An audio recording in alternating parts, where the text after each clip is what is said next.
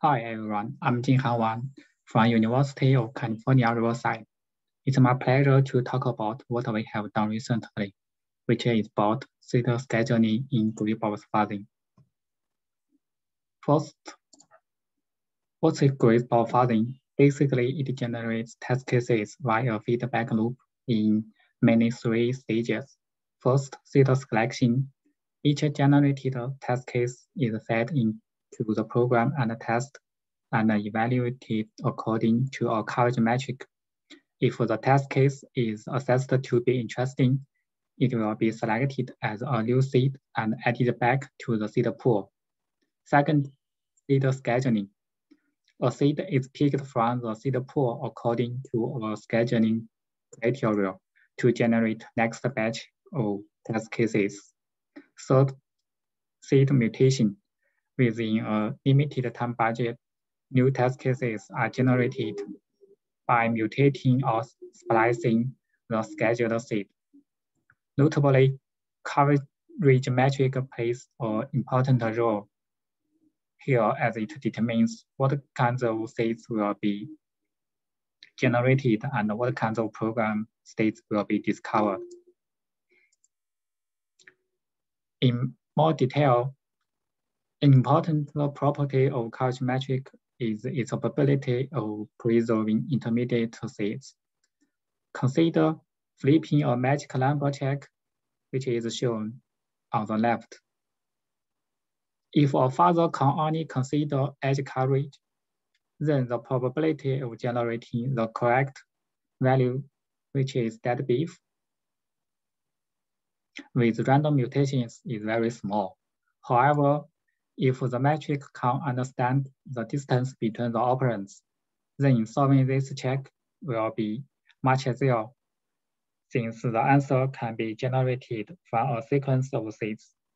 Note that the intermediate seeds within the sequence act as waypoints that will dramatically reduce the social space to discover the final bug-tracking test case. To this end, we define the coverage matrix ability of preserving intermediate waypoints as sensitivity.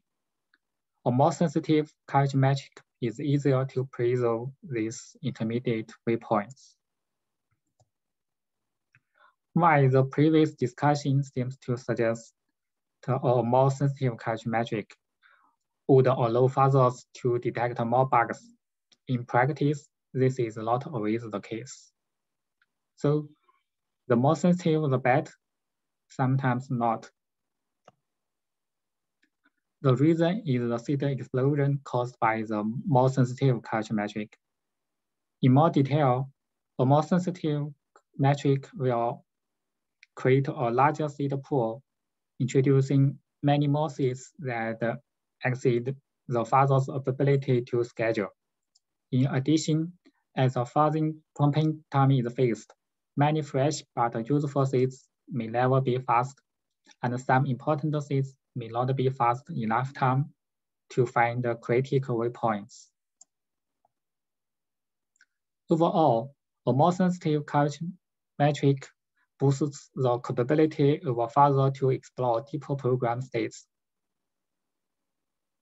Nevertheless, in order to effectively utilize its power and mitigate the side effects of the resulting excessive seeds, the coverage metric and the corresponding seed scheduler should be carefully designed.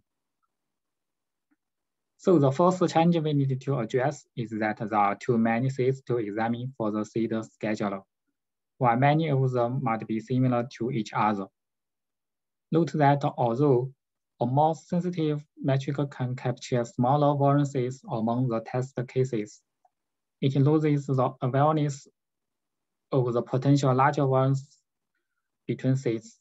For instance, a metric measuring edge coverage is unaware of whether two seeds exercise two different sets of blocks, or the same blocks but through different edges. To address this issue, our key observation is that given two coverage metrics, one is more sensitive than the other, we can use the more sensitive one to select seeds and the less sensitive one to cluster seeds that have been selected. Moreover, we can use more than one level of clustering to provide more abstraction at the top level and more finality at the bottom level. To this end, the coverage metric should allow the coexistence of multiple coverage measurements. We name such a coverage metric a multi-level coverage metric. In more detail, with the multi-level coverage metric, the seed pool is organized into a hierarchical tree, where internal nodes are coverage measurements and the leaf nodes are seeds. Notably, an internal node represents a cluster of seeds with the same coverage. Here we show an example of a three-level coverage metric. The top is a virtual root node used only by the scheduler. At the first level are function coverage nodes. Each contains seeds with the same function coverage. At the second level are edge coverage nodes. Each contains seeds with the same edge coverage. And at the third level are distance coverage nodes. Each contains seeds with the same distance coverage. With this tree, seed scheduling is to seek a path from the root to a leaf node. Then the second challenge is how to prioritize nodes during scheduling. In other words, how to strike a balance between seed exploration and exploitation.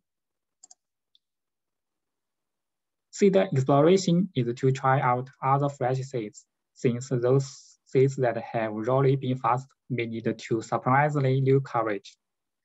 Seed exploitation is to keep fuzzing interesting loads, since a few valuable seeds that have needed to significantly more new coverage encourage to focus on fuzzing them. To this end, we model the fuzzing process of multi-armed bandit problem and adopt the upper confidence bound 1 algorithm to schedule seeds within levels to manage the balance between seed exploration and exploitation. In consequence, we introduce a reinforcement learning-based hierarchical seed scheduler. In more detail, for internal levels starting from the root node, we select the child node with the highest score, which is calculated following the multi-armed bandit model until reaching the last leaf level. Since all seeds have the same coverage at this level, we schedule them with round robin for simplicity. Furthermore, at the end of each fuzzing run, nodes along the scheduled path will be rewarded based on how much progress the current seed has made in this run. For example, whether there are new coverage features exercised by the generated test cases. In this way, seeds performing well are expected to have increased scores for the competing in the following runs, while seeds making little progress will be deprioritized.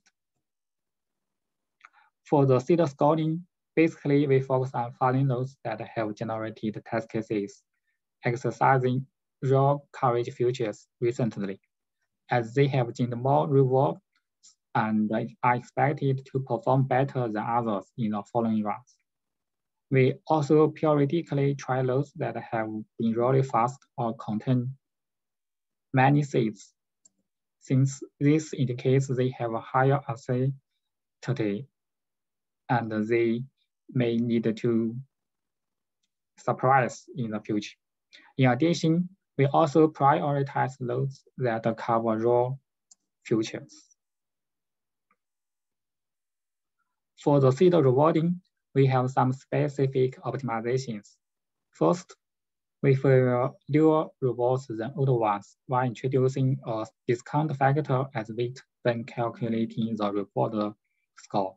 Second, we propagate rewards along the scheduled path from lower to upper levels so that scheduling at upper levels is able to consider the progress that has been made at lower levels. To demonstrate the effectiveness of our approach, we implement it as an extension to AFL and AFL++, namely AFL higher and AFL++ higher. We evaluate them on two large benchmarks, the CGC benchmark and the Google FuzzBench. We compare with some state-of-the-art fuzzers as AFL, AFLFast, and AFL++. In addition, to show that increasing the sensitivity alone is not enough, we also implement AFL flat and AFL++ flat, which use the same multi-level coverage metric, but without seed clustering and with the faster scheduler from AFLFast. Here are some key findings.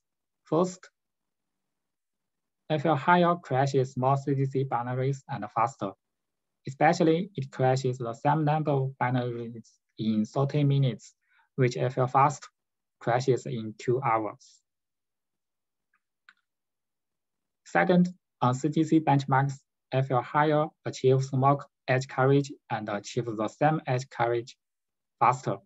Specifically, it may increases the coverage by at least 100% for 20 binaries and achieves the same coverage in 15 minutes that AFLFast achieves in 2 hours for about half of the binaries.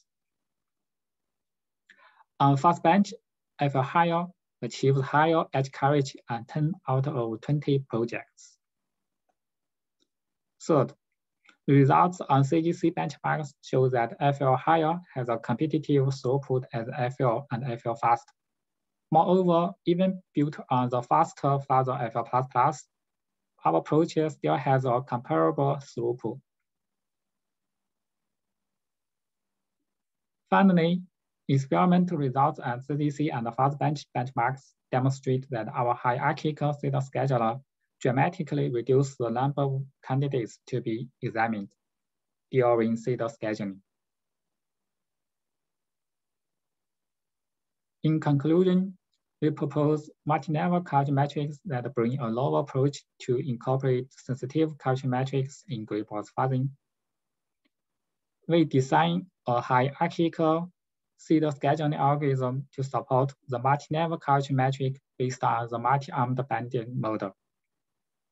We implement our approach as an extension to AFL and AFL++ and open source the code. We evaluate our prototypes on DARPA CGC and Google FuzzBench benchmarks. The results show that our approach not only can trigger more bugs and achieve higher code coverage, but also can achieve the same coverage faster than existing approaches. So this is all about our work. Thank you. Any questions or comments are welcome.